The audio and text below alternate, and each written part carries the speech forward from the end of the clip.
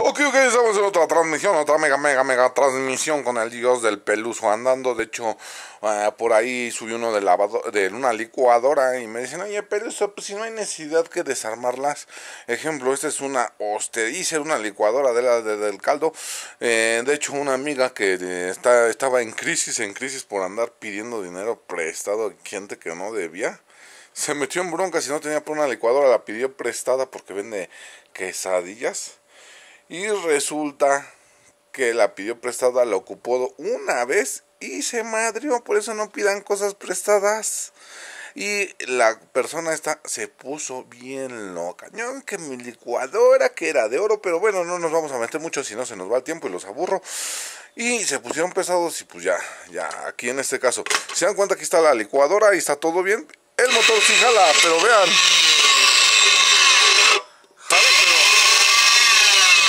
No gira. Y ahora, vean. Y ahí sí gira. Aquí está el super cuadrito. Aquí está el super cuadrito. El super cuadrito.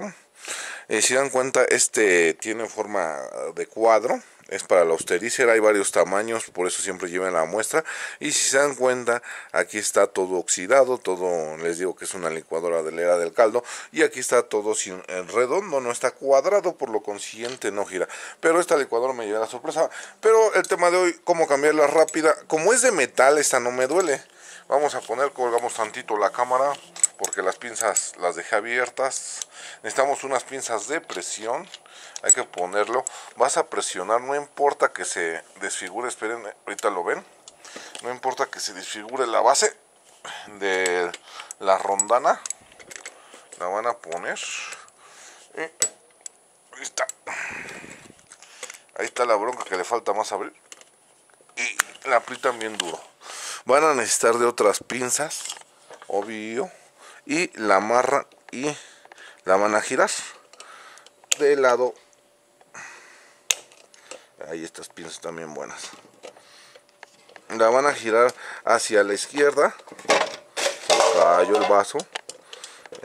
La van a girar a la izquierda, a la izquierda, a la izquierda. En esa cuestión, como las pinzas están haciendo fuerza, no gira el motor. Pero esto nomás se aplica para estas de metal, para no desarmarlas. ¿Y cuánto sale el cuadrito? Sale 10 pesotes. Para que no les vean la cara de babosos. Sale 10 pesos el cuadrito, por mayoría sale 7. Ahí está, ya aflojó y lo acabamos de quitar. Y ahí está, si se dan cuenta, ya salió. Vamos por el nuevo, la rondana, que aquí protege. Vemos que no tenga juego. Está, de hecho lleva un hule acá abajo, o es como un damper. Y ponemos el cuadrito nuevo. Este lo apretamos a la derecha, lo comenzamos a apretar, girar. Y cuando pones el vaso, con las cosas, este solito aprieta. No hay necesidad de apretarlo. Y se dan cuenta, ahí van a decir, oye, peludo, pero no gira bien. Esto ya lo tenía ensayado. Vamos a desarmar. Para desarmar el vaso giramos. Aquí lleva un empaque, no lo vayan a perder, está pegado en el vaso. Y se dan cuenta aquí, estas aspas ya no sirven. Y ese es el problema de pedir cosas prestadas. Pero bueno, yo voy a cobrar por mi chamba. Ahorita, ¿cuánto? Me dicen, oye, las aspas estas, ¿cuánto salen? Las originales están entre 80 y 150. Osteriser. Las piratas están en 40 pesos. Pero como ahí tenemos unas usadas que sirven, vamos a meterles una usada. En cuestión de sacar del problema a mi amiga, porque le dije, no, es una gente abusiva esa, que te quieran cobrar la licuadora, porque vuelvo a decirles, este cuadro está cuadrado y esto está redondo. Este es de otra osteriser y se dan cuenta, está más decente, y este lo quité porque ya no jalaba bien. Pero bueno, aquí está la reparación. En sí, necesidad de desarmar el motor, cómo cambiarlo. Y del vaso está de volada, si se dan cuenta, ahí está. Para volverlas a poner, enroscamos. Recuerden que el empaque va arriba. Y aquí le ponemos, atornillamos. Y ahí está.